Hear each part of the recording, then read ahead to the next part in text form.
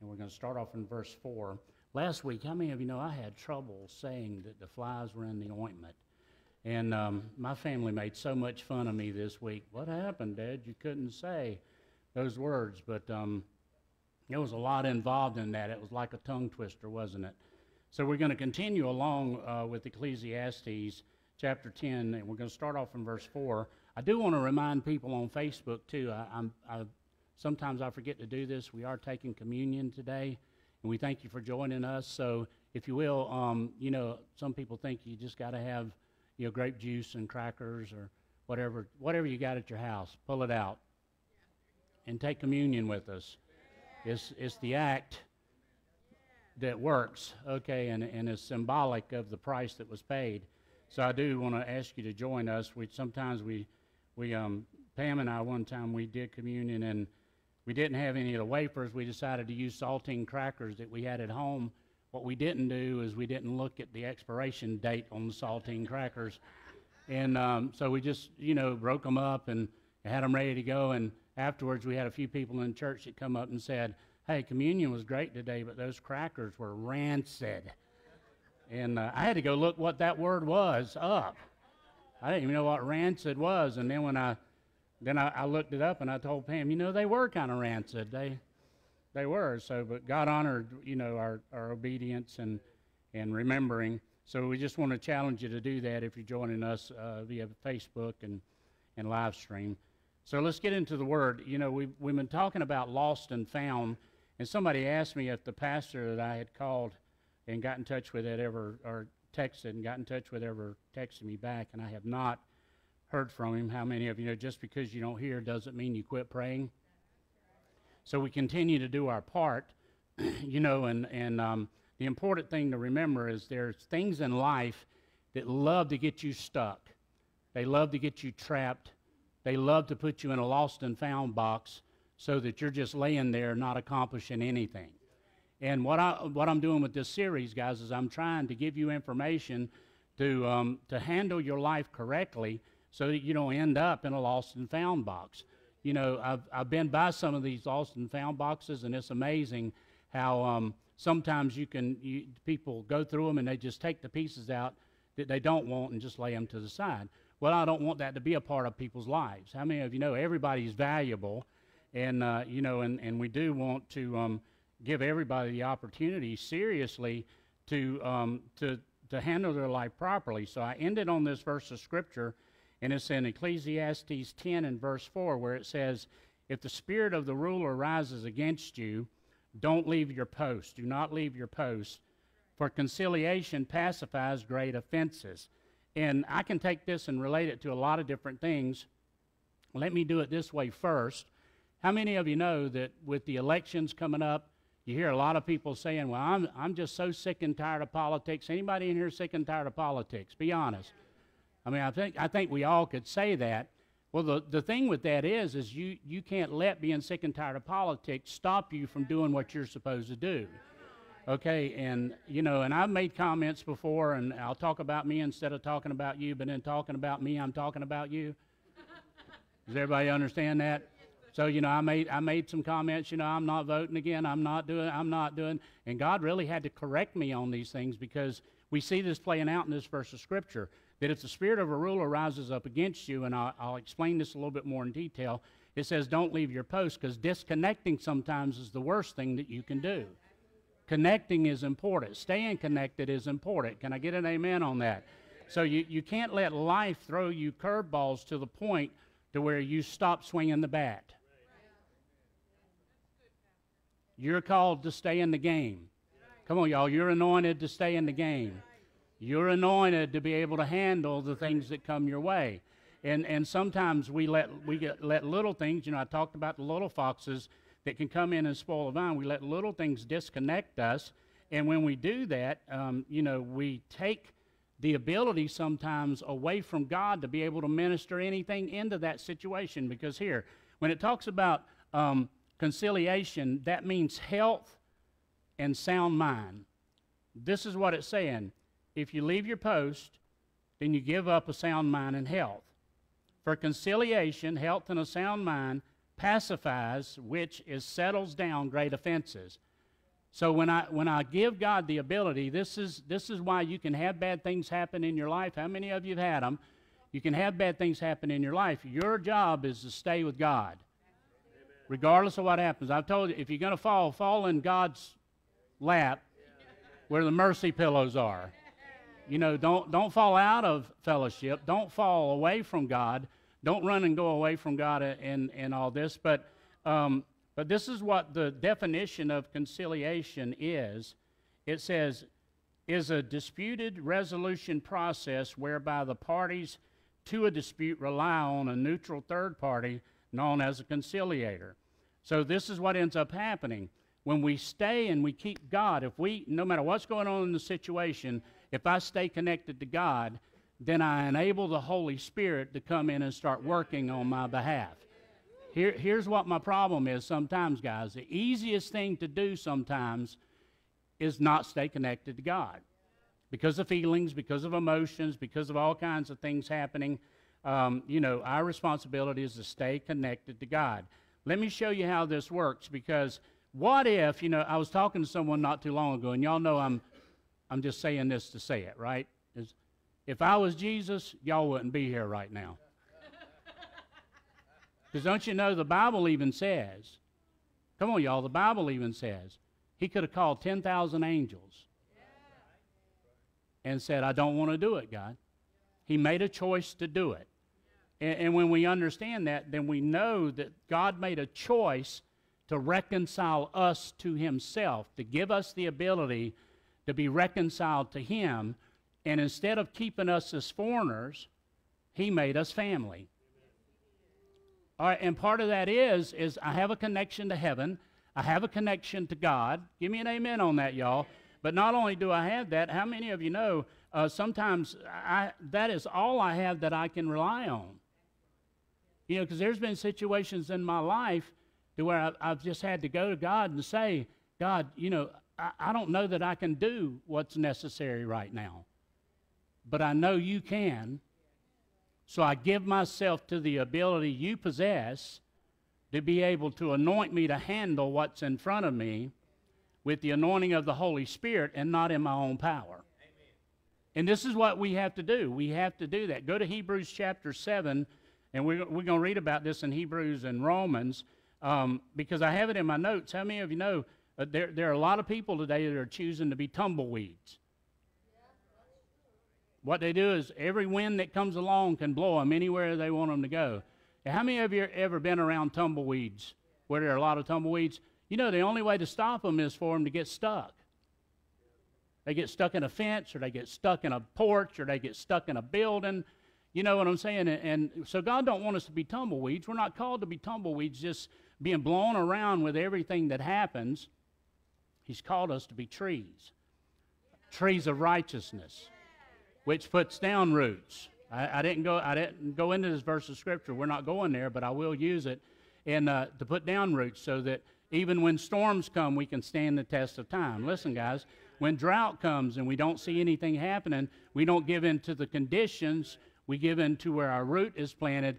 How many of you know the conditions under the dirt are totally different than the conditions on top of the dirt? So if you stay connected right, well, amen. Come on, y'all. If you stay connected right, then you grow right.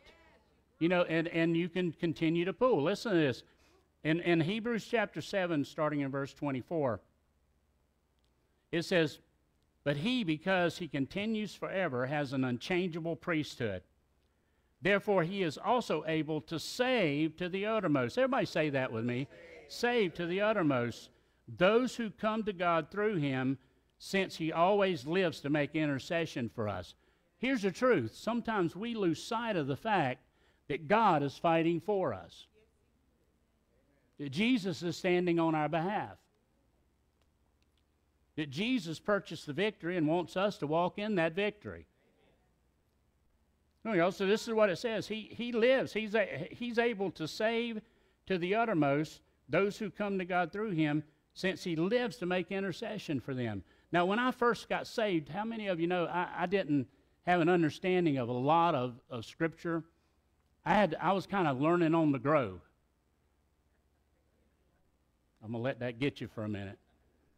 I was growing, and I was learning as I was growing, because, you know, even if you take a seed and you plant it in the dirt, there's no evidence on top of the dirt that things are happening, but that seed has already started the process of maturing while it's buried under the dirt. You don't see the evidence of it. I heard one man say he decided to live this out in real life, so he said, I planted corn. And he said, I planted it, you know, in the yard beside my house. And he said, I was waiting on the corn to grow. It didn't grow as fast as what I thought it should, so I dug up the seed, not realizing that the seed had already started, because the seed knows what to do. I mean, you know, it's in its DNA to grow. And it knows once it's buried, that condition is right for growth. I mean, it's going to start. Now, you have to make the choice whether you're going to break the dirt or not. Okay, so conditions on top of the soil may be totally different than conditions under the soil. This is why, you know, so I had to learn this. You know, when I first heard that Jesus not only died for me, but now he's making intercession for me, I didn't know how to handle that. I didn't know. I thought, you know, it's over, man. He's partying in heaven. That was my opinion then. He's defeated death, hell, and the grave, and now he's connected there. Everything's good. I didn't have an understanding of he ever lives to make intercession for me. And then when I started hearing that God sings over me, man, was that ever a religious mindset, mind-blowing thing? You know, when you start hearing stuff like that God cares enough that he pays attention to every area of our lives, and that he don't want us to be out there just tumbling around trying to figure out how to make it, but he wants us to understand how to make it. All right, he wants to give us the understanding on how we can grow in the conditions that are necessary. I was listening to a guy not too long ago, and I don't have the whole story because I didn't plan on repeating it, but hey, here we go. He was saying, you know, redwoods grow fast, and the conditions where they grow are awesome. It's perfect for them. Well, somebody decided to take some redwoods and move to Iceland with them. And they planted them in Iceland. And they grew, I think he said, double as fast and taller than what they did in California, because the soil in California is right for that to grow, for those trees to grow like they do. But the soil that was over in Iceland, I think it was Iceland is where they did it at, had volcanic, ash and all that stuff in it, and it was more right for the trees to grow and produce better. Wow. So see, sometimes what we see in the natural may not look like it's that valuable. And what we see happening around us, it may consume us to the point to where it's forcing us to quit. Are y'all with me? Yeah. But if we're rooted in God, then no matter what the conditions are, we have a different system feeding us. And it changes everything about us. It changes everything about my life. Come on, y'all. It changes everything about the outcome of situations in my life. So let's go to Romans 8, in verse 26.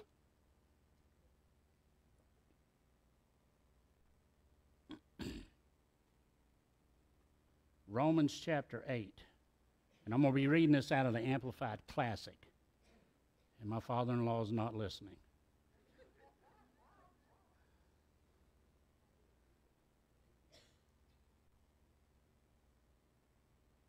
Romans chapter 8, starting in verse 26, we're going to read through 30. It says, so too the Holy Spirit comes to our aid. How many of you thank God that he just comes to our aid? Oh, my Lord, thank you, God, you come to my aid. Come on, y'all, the Holy Spirit, he comes to our aid and bears us up in our weakness. So whenever you're at a point to where an attack is happening or you feel like something's happening, just understand this. The Holy Spirit's there to lift you up so that you know you're not alone. He bears witness with us. And to bear witness with me means that he has to understand where I am.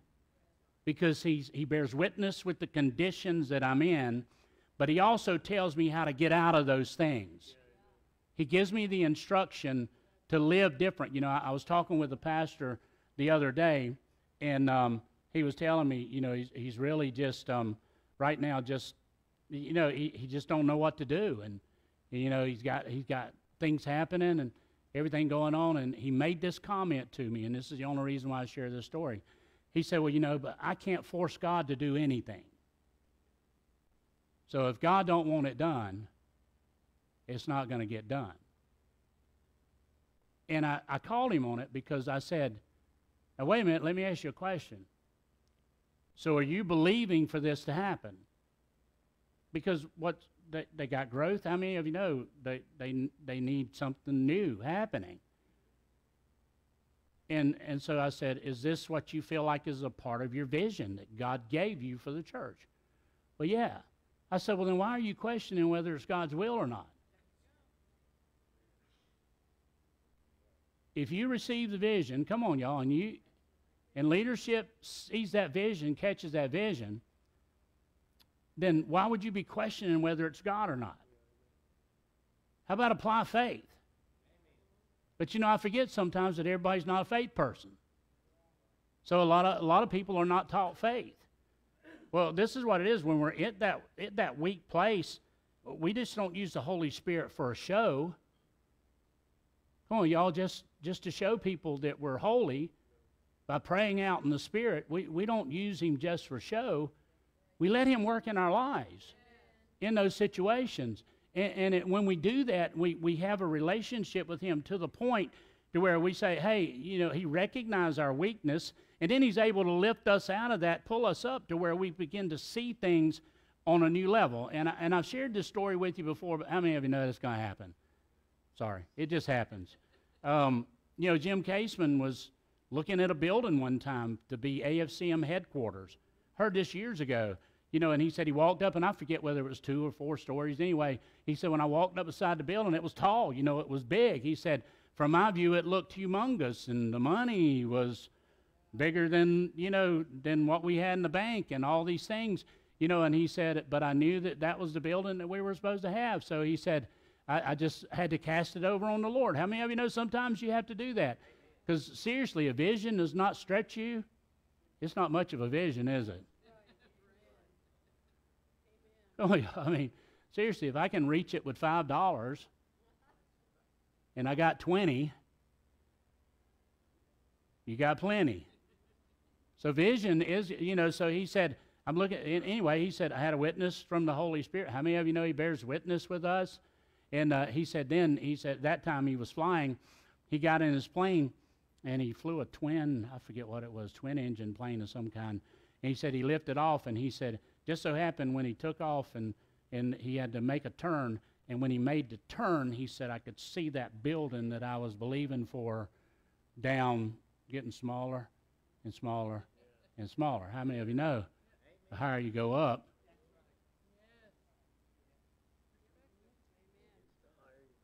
the way you think the Holy Spirit lifts us up? Are you getting it? Come on, y'all. Why do you think he lifts us up? Because we got to have God's perspective, because we'll sink in ours. All right, and then when he took off, he saw that building, and I forget, he said it was just a small little thing, and he said, I looked down and said, oh, there's that building. And God said, now you see it how I see it. Come on, y'all. Sometimes, you know, the reason why the Holy Spirit lifts us up is to get us out of our own personal views. The reason why he lifts us up is to give us the God ideas so we can see things from a different point of view. You think I'm going to get off this portion of Scripture today? Let's go a little bit further with it.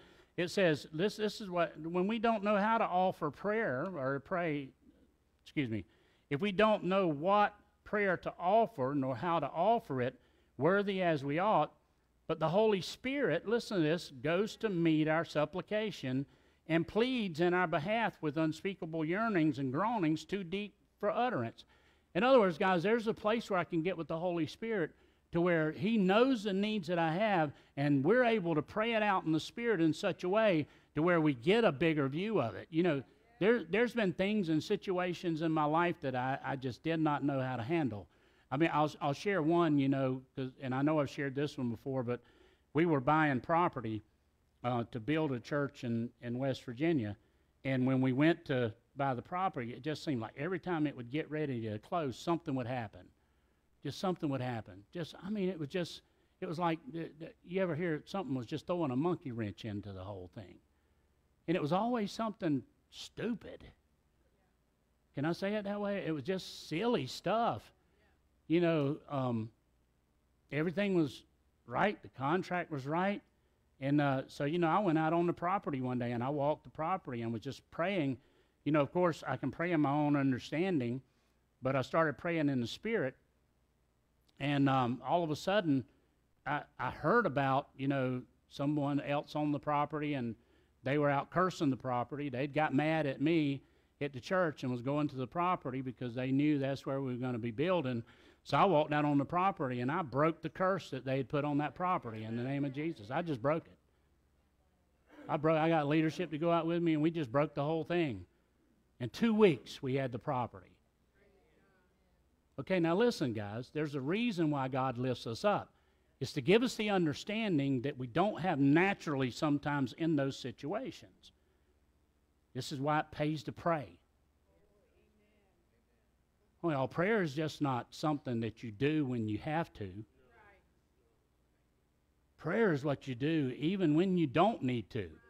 It's communication with God. Now let's go. So it's unspeakable yearnings and groanings too deep to be uttered. Listen to verse 27. And he who searches the hearts of men knows what is the mind of the Holy Spirit and what his intent is. This is so important because the Spirit intercedes and pleads before God in behalf of the saints according to and in harmony with God's will. So if you have something in your life and you don't know what's going on, pray it out in the Spirit, and you can get some insight into it, and you'll know it a little bit better. Listen to verse 28. And we are assured and know that God, being a partner in their labor, all things work together and are fitting into a plan for good to and for those who love God and are called according to his design and purpose. Well, the important thing to remember here is we're able to know the will of God. Now I know there's some things where, you do need to pray and you do need to go, you know what, God, do I step right now or do I not step? I understand all that. There's sometimes, there's some things that I have went into. I got real southern then, things. There's some things that I've went into to where I had to put prayer into it, and I had to do the preparation time, and I had to seek God, to see exactly what are you trying to do here? Because I know the anointing, and I don't say that boastfully. I know the anointing, and I know the anointing is present for any need that comes up. I know you're able to work and do exceedingly abundantly above anything that we could ask or think. So I know that. But sometimes, you got other things involved, and you just really need to step back and go, man, I just need the mind of Christ on this thing. I need God to speak clearly, because it's easy to take a step of faith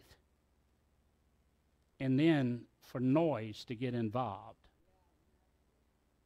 And this is the pastor I was talking about. This is one of the things he did. They took a step of faith, and now there's noise.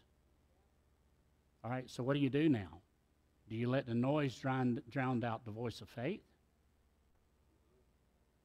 Or do you enlarge the voice of faith and drown out the noise?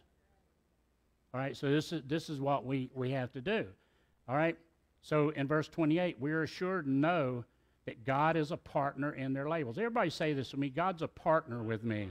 How many of you know He's God? He's King of Kings, Lord of Lords. How many of you know Jehovah God Almighty? But He chooses to be our friend. All right, so He does work with us in these things. And it falls into design. And I know people use this verse of Scripture, in a lot of different ways. And my father-in-law about once a year will come to me and ask me, how do you feel about that portion of Scripture? He's always checking me to see if I changed. I know what he's doing. I said, well, I think you take it in context with what's going on with the rest of the verse and find out that praying in the Spirit is how you work everything and give God the ability to work everything out for your good. It's not that you disconnect from it and say, well, whatever happens is God, because this verse of Scripture says He's a co-laborer with you. I mean, so you pray it out and you get the mind of Christ on it, and then as you pray, God's able to change things and shift things and move things, and I said things again, and do all this stuff. Listen to verse 29. For those who He foreknew, it says, from whom He was aware and loved beforehand, He also destined from the beginning, foreordained them to be molded into the image of His Son and to share inwardly His likeness, that He might become the firstborn among many brethren. And those whom He thus foreordained, listen to this, guys, He called. Come on, y'all, He also called. How many of you know you're just not ordained to be a child of God? Come on. You're called. Now listen to this. And those who He called, He justified. So come on, y'all. I mean, you're justified. Jesus took it all on for you and justified you. Now listen, that means He acquitted you. He made you righteous. He put you in right standing with Himself. So what we could not do, God chose to do for us. Isn't that awesome, guys? So what I couldn't do it in my own power. There was no way I could do it. So He did it for me, made a way for me. Now all I have to do is walk in what He's already set in place. And that makes it easier for me. You know, I had somebody talking to me about grace here a while back, and they told me, they said, well, what do you think about grace? And I said, well, I think grace is awesome. Come on, y'all, don't you think grace is awesome? But I also know that God had to make it devil-proof and dummy-proof, or we'd have found a way to mess it up. We'd find a way to do it. All right, so He also justified. Listen, if He justified you, He glorified you, raising you to heavenly dignity and condition or state of being. So in other words, we're citizens of a different place. This is why I went through this to start off with. I want to go back and grab it again. This is why the conditions on the surface can be turbulent, but you still produce, because the conditions of the soil is totally different. Totally different where you draw your strength from. Changes everything when you say amen. Now let's go, if you will, to Ecclesiastes 10 and verse 5.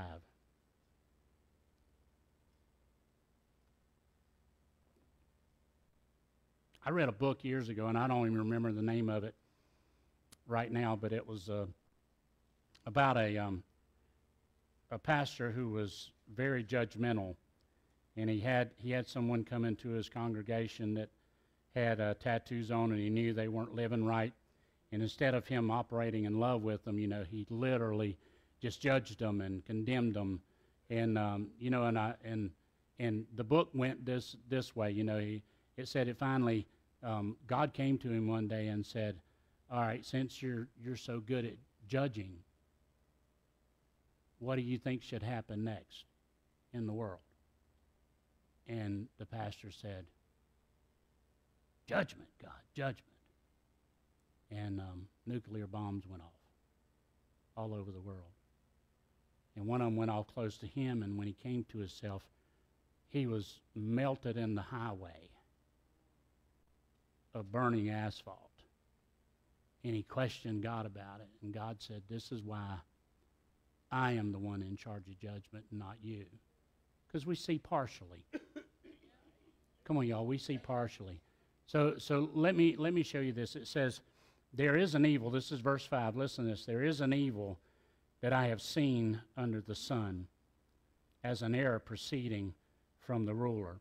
So there is an evil that exists in the world. How many believe that there is an evil that exists in the world? I've talked with people sometimes, they don't believe that evil even exists. And I tell them real quick, well, how can you even determine that? Well, they've allowed conditions to harden them so much to where anything is acceptable. This is why you can't let life situations destroy the compassion that you possess. It's easy to get hard. How many of you know there's somebody standing on every corner right now with a sign? To the point to where most people don't even want to have nothing to do with helping anybody. But that doesn't mean that just because there's somebody standing in the corner, on every corner with the sign, that you're not supposed to sense who you're supposed to help. This is so important, guys, because see, conditions and all the stuff going on in the world today is meant to desensitize you to being able to pray, to hear from God, to respond correctly. Come on, y'all. You know, I've had more people here lately tell me, I just can't take it anymore. You know, there's a lot of people in that place to where they're just at a point to where if one more thing happens, it's just going to all explode inside of them. So there is an evil that is under the sun. Can I get an amen on that? Come on, y'all. How many of you know there's evil everywhere? It just happens. I'll be honest with you, it goes all over the place. I mean, it really does. It's in godly households. It's in ungodly households. It's in religious organizations. It's in churches. I mean, there's an evil that's there, and this is what it says. It's under the sun. And there's also error proceeding from the ruler sometimes. So evil is everywhere, and if we're not careful, we can let it become the standard, which we see, and I wanted to show you this in Ecclesiastes chapter 1 and verse 2. You know, I always heard Ecclesiastes proclaimed as how'd they say it? It was a preacher who just had enough. The preacher just who had enough. And he started looking at everything, and we can see this in Ecclesiastes 1 and verse 2. This is what he says. Vanity of vanities, says the preacher. Vanity of vanities, all is vanity. How many of you know if you go through your life like that, you're not going to have any peace? Can I tell you something else? You're not going to have any fun. Oh, let me go ahead and do it a little bit different. Are you ready? You're not going to have any joy. I mean, if you live your life where you think nothing is ever going to be good, then you ain't going to have nothing good. That's Southern for it's not going to be good. I'm just telling you, this is what it does. So this is what he says, vanity of vanity. Listen to this in the Amplified Classic. We're going to read verses 2 and 3. It says, vapor of vapors. How many of you know this is what he's trying to say? He said, everything's a vapor. Man, you look at it 1 minute and it might be good, and you look the next minute and it's gone. I mean, you look at one thing and it might look really good, and then all of a sudden it just don't look that way anymore. Well, you got to be able to handle the conditions of life. It says, futility of futility, says the preacher. Vapor of vapors and futility of futility. Isn't that just a wonderful attitude to have? And then he says this. Listen to this, guys. All is vanity, emptiness, falsity, and vainglory. How many people do you know right now that are living their lives empty? Falsely. Come on, y'all. We could probably, I mean, can we just put the rubber to the road? How many of you are living your life empty? Falsely. I mean, think about it, guys. How many times have we just reached a point to where we just feel like everything's just show?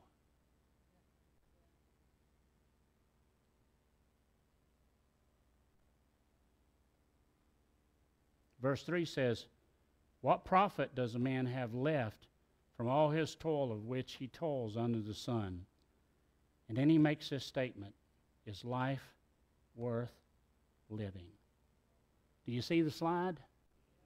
Do you see how things, this is why conditions are like they are right now, trying to get everybody motivated by sight instead of under the ground conditions by faith. You have to make the choice whether you're going to live by sight or walk by faith. And this is what ends up happening when you walk by faith. Are y'all getting anything out of this? When you walk by faith, you change. You tap into a different citizenship. Yes, we're in the world. Come on, y'all, but we're not of the world. In other words, we live different, don't we? We do things a little bit different. We act a little bit different. You know, I better not do that one. But anyway, we do. We just had this. Now, if you will, go to Isaiah 59 and verse 19. Because there's some, I want to finish through verse 10 today of Ecclesiastes, and then we'll go somewhere a little bit different next week, I think. Isaiah 59:19. It says, so shall they fear the name of the Lord from the west, and his glory from the rising of the sun. Now, I believe this comma is in the wrong place in this portion of Scripture. That's just me. All right, but this is the way it reads, and I'm going to read it how I think it should read. Is that okay? Y'all won't consider me blasphemous, right? You'll see the difference. It says, when the enemy comes in like a flood, comma, the Spirit of the Lord will lift up a standard against him. Well, here's the thing. The enemy's already been dealt with for us. Come on, y'all. The enemy's already been dealt with for us. So I think the way this should read, will you allow me to do this? It says, when the enemy comes in, comma. Are you ready? Like a flood, the Spirit of the Lord will lift up a standard against him. I believe that fits more for a New Testament believer because the enemy's already defeated. All right, the standard's already been set. Don't go out here and say, Pastor Rick's blasphemous. Read it like you want to read it. I'm just telling you how I read it. Okay, because I believe that when the enemy comes in like a flood, the Spirit of God leads us on how to raise a standard against him and stop him right in his tracks. And if you look at this, you know, the standard, I didn't do a lot of study on it because I wasn't planning on doing it. But Wayne will correct me if I'm wrong after church. Okay, it means a banner, pretty much is what a standard is. In other words, when we raise up the standard, we lift up the banner saying, not allowed. Come on, y'all. Cannot enter.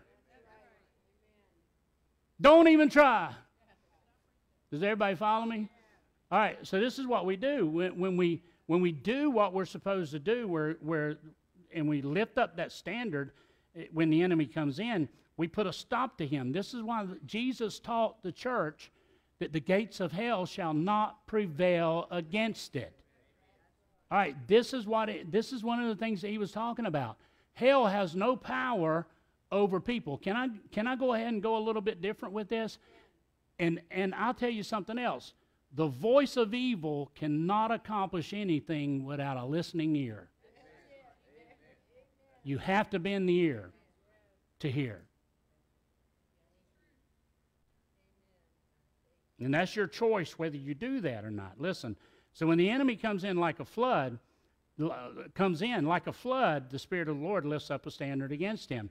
So this is what we're supposed to do. Recognize the situation. Recognize what's going on in the world. Listen, guys, don't be motivated by fear. I can't tell you, I was listening to someone on a talk show the other day, and they were talking about the presidency and how it's going to fall in, you know, if it goes this way or if it goes that way. And y'all know what I'm talking about. If it goes to the Democrats or goes to the Republicans, and they didn't have no hope either way. Isn't that something? I mean, they had no hope either. This is what they said. And I'm just, if Kamala gets in, I'm telling you right now, this country's done. But if Trump gets in, I'm telling you right now, this country's done. And I'm thinking, where's the hope at all? Come on, y'all. This is why we're told, come on, that we're supposed to keep our eyes on God. God knows how to work these details out. It don't mean you sit home and do nothing. But anything you're motivated to do, you got to be motivated to do by peace and not by fear. So be motivated by peace. Well, how do you stay at peace when total chaos is breaking out? There's only one way. You got to be in the conditions of where you're planted instead of in the air. It's up to you to stay planted, right? You know, I believe this with all my heart, guys. There's been things in my life that I've had to deal with, and this is what I've done. I go back to my roots. I go back to faith. Matter of fact, coming up here I'm going to be taking you back to some faith roots, teaching some basic principles of faith, because it's easy for us to get where we're supposed to be and start operating. I don't know whether I should do that. We start operating where we're just drawing our ability and our power from all the vitamins floating around in the air and all the minerals floating around in the air. And the problem with that is you can have conditions, green conditions for a while, but eventually what ends up happening is that those conditions wear out. And now you're wondering why you struggle. You wonder why things are going on.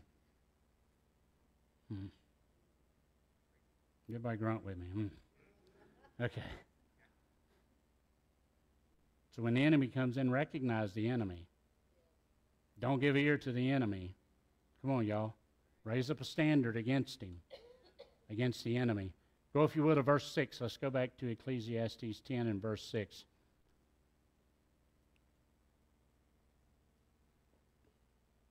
I still got 20 minutes. Not really. I do. But we're going to do communion.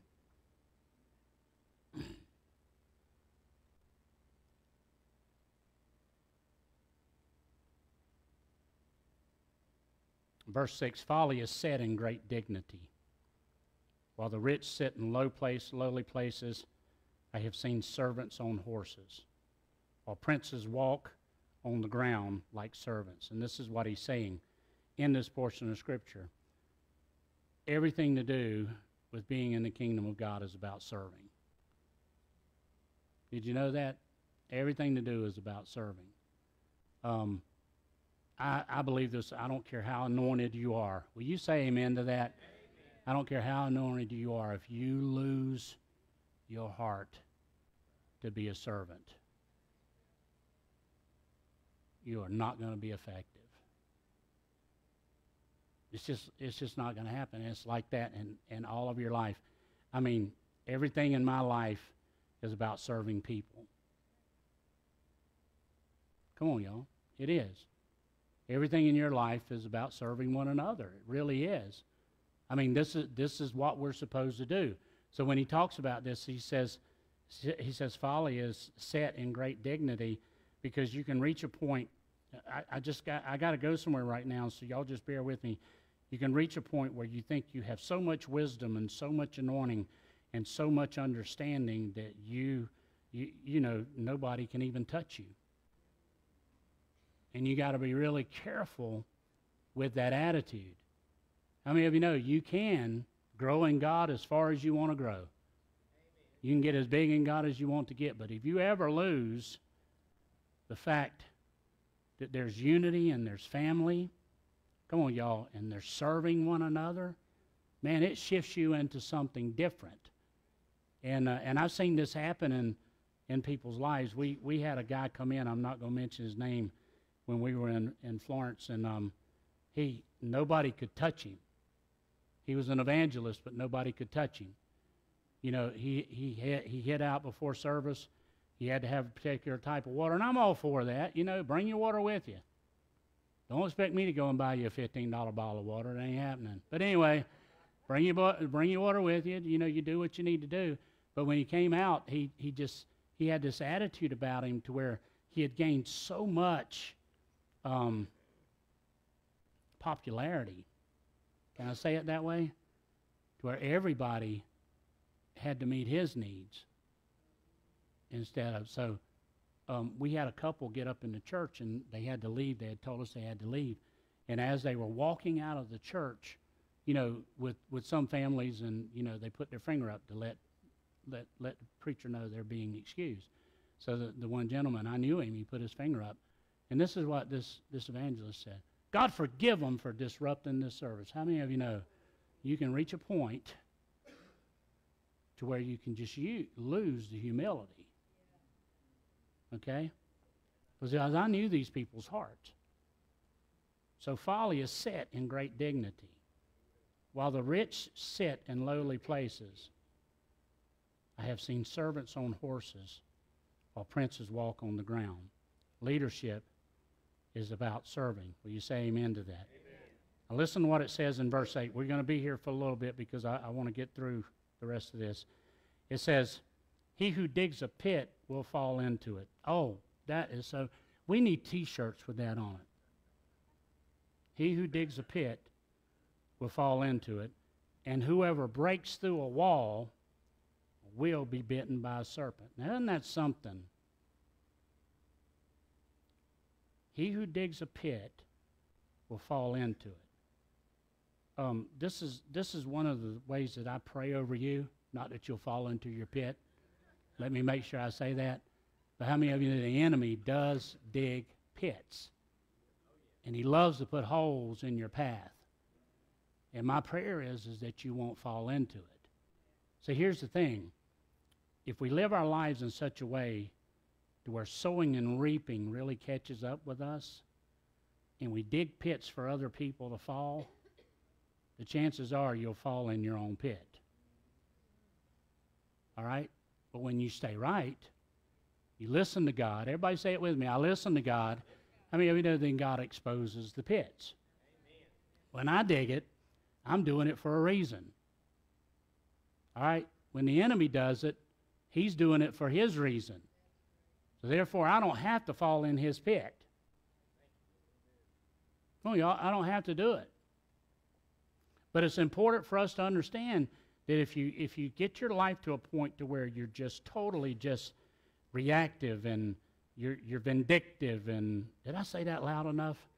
Okay, and you do those things, then you're going to open up doors, and this is what it says. Then when you get to a wall, you can't recognize, and I'm going to talk about this for a little bit. Y'all going to hang with me, right? You can't recognize whether the wall is in place for you or to stop you. Because some walls were put in place to keep you out. Come on, y'all. Some walls are put in place to protect you. So when you get to the point where you can't recognize the purpose of the wall, and you break through a wall that was meant to protect you from snakes, how many of you know you get the other side of the wall? And this is some of the things that we've been talking about in this portion of Scripture, about knowing the condition, staying connected, to the condition of heaven. So then I recognize walls, because there's some walls, guys, I don't need to tear down. They were put in place for a reason. Are y'all? But there's some walls you need to tear down. I watched a show the other day where, I like these shows where people live off grid. Can I say this? I don't want to live off grid, but I like watching other people do it. And they went to this one area, and the house that they were going to be in was flooded. And the guy started stomping on it, and it had ice in it. And he said, but the problem is he said, I don't understand how the house is flooded when the creek's way over there. It was a hot spring. It was way over there.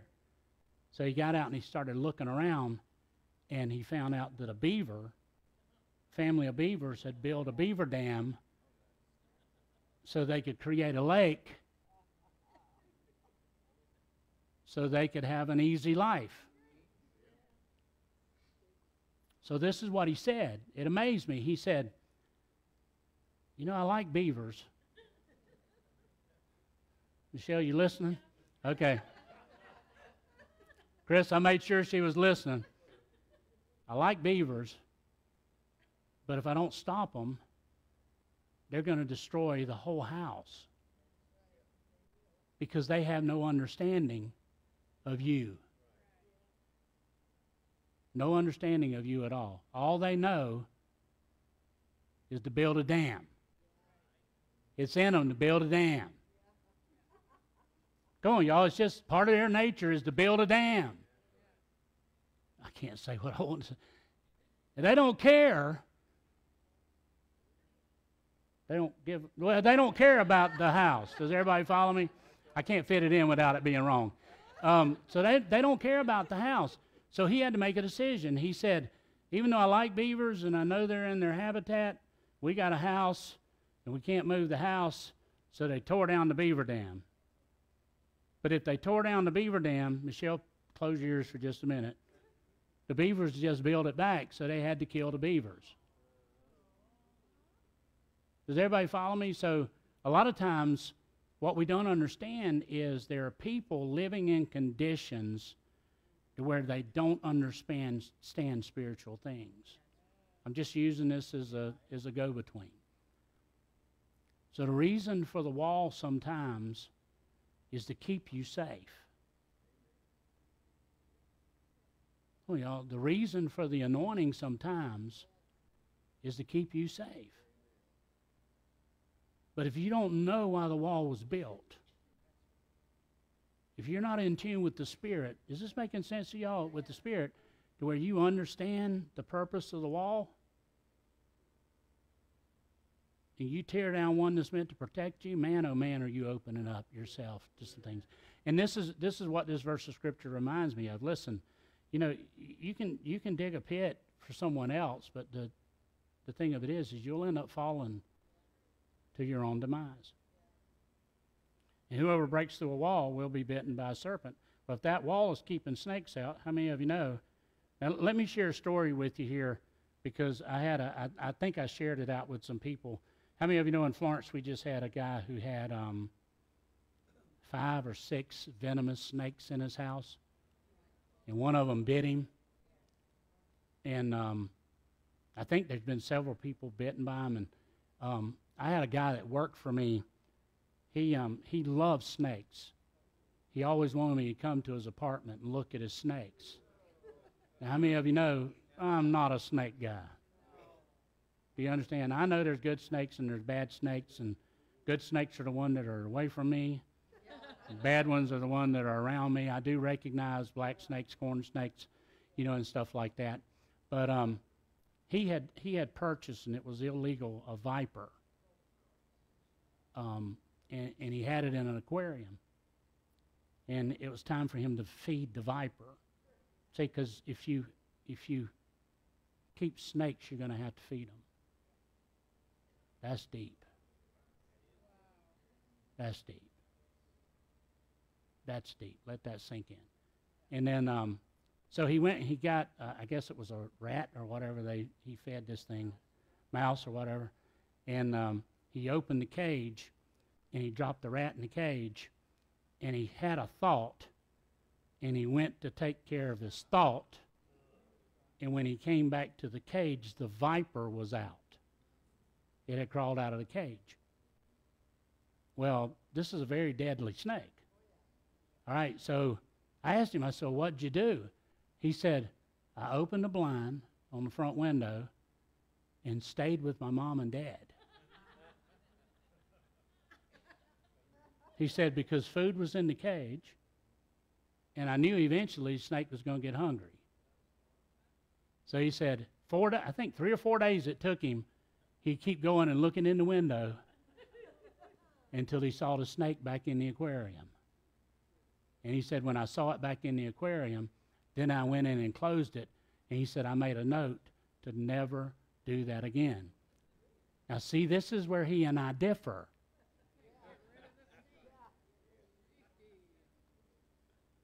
I would have never done it in the first place. All right, come on, y'all, because this is things that happen. Let's go into verse 10, because I want to finish this up. 10 and 11, then I'll be done. Nobody rejoice. Amen. Not out loud, anyway. I've read this portion of Scripture to you before, but I want you to pay attention to it a little bit different in context with what we've just been reading over the last few weeks. All right, and this is what it says. If the axe is dull, and what does not sharpen the edge, then he must use more strength. But wisdom brings success.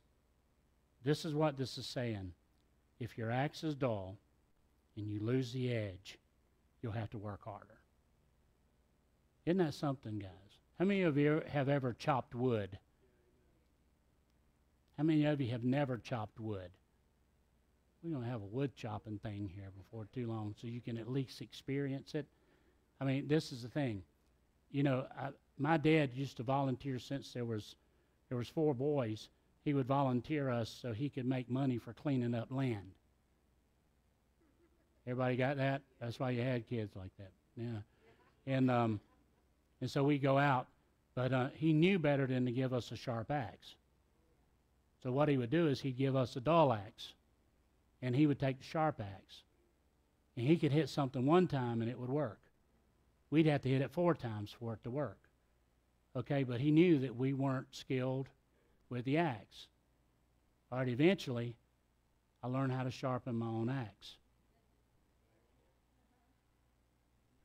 This is the thing, guys. You're responsible for having your edge right. And there are times when life is going to dull you. All right? That doesn't mean that the axe is bad and you throw it away. That means you got to know how to hone it. You got to sharpen it.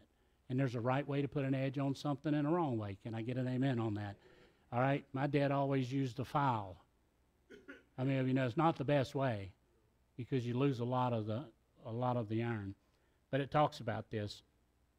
There's preparation, and you got to recognize conditions sometimes.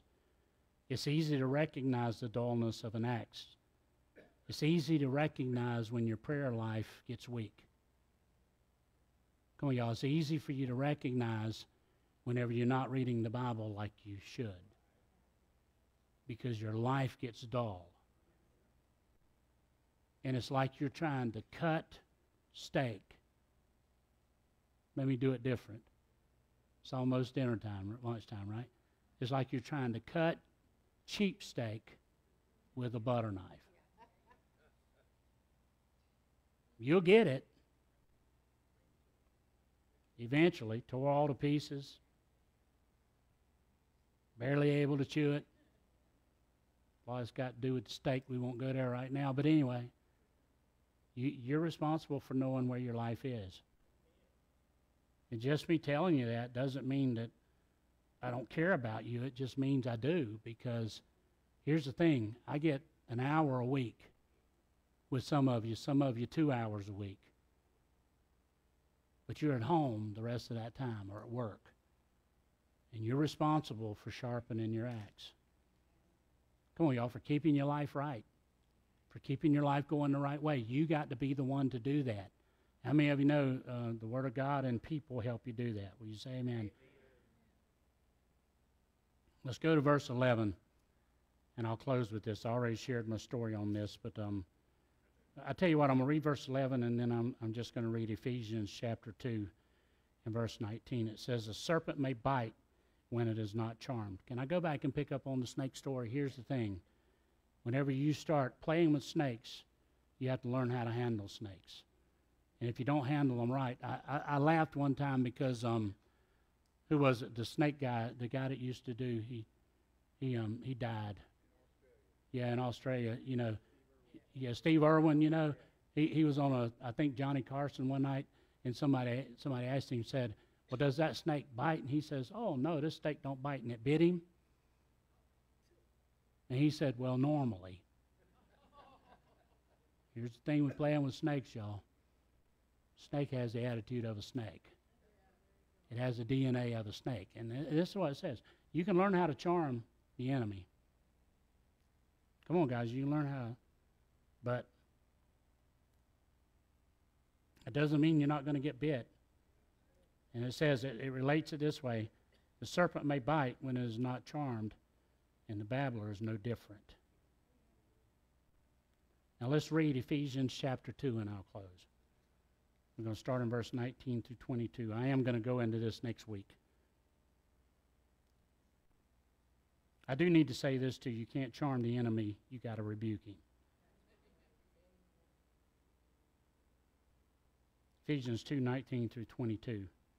"Now therefore you are no longer strangers and foreigners." Say that with me. I'm no longer a stranger or a foreigner, but fellow citizens with the saints and members of the household of God, having been built on the foundation of the apostles and prophets, Jesus Christ himself being the chief cornerstone, in whom the whole building being fitted together grows into a holy temple in the Lord, in whom you also are being built together for a dwelling place of God in the Spirit. Will you say amen to that? Here we are, guys. We're no longer strangers. We're We're no longer foreigners, but we're fellow citizens. Will you say amen to that? Would you do this for me? Would you stand to your feet and let me pray over you? And we're getting ready to receive communion. So give us just a minute to get things set up. I do want to do this. Every head bowed, every eye closed, nobody looking around right now. If you're here and you've never accepted Jesus into your heart, or maybe right now you're out of fellowship with God, maybe it's one of those things to where, you just allowed some of the conditions of the atmosphere to grab a hold of you. The Bible says that in Romans 10:9 and 10, if you believe with your heart and you confess with your mouth that Jesus Christ is Lord, you shall be saved. Will you say amen to that? With the heart you believe unto righteousness. With the mouth confession is made unto salvation. So it's easy to do. It's a simple thing. God's already paid the price. But it brings such change in your life. If you're on Facebook and you've never prayed this prayer before, we'll post the prayer at the end of the service. Anybody here would slip your hand up and say, that's me, Pastor? I want to make sure. If you're out of fellowship with God right now, guys, it's just a matter of turning back to God. Will you say amen to that? I mean, this is it. That's what it is. How many of you know we got, all of us have things in our lives that try their best to take us away from God. Try to get us to turn away from God. You don't have to do that. No hands. All right, let me pray over you. Father, right now, I pray over each person here that this word will take root in them and grow. It'll accomplish everything that you please. It'll prosper in these vessels that it's been sent into. And I thank you, God, that as we honor your word and we put you first in our lives, God, that you pour yourself into us. You give us insight and you give us wisdom. You help us see some of the traps and the things in our way. And God, I thank you that your Holy Spirit leads, guides, and directs us. In Jesus' name. And would you say amen if you agree? Let me ask the ushers, if they will, to come forward. We're going to do communion pretty much the same way that we do it. We're going to let you come forward and receive it.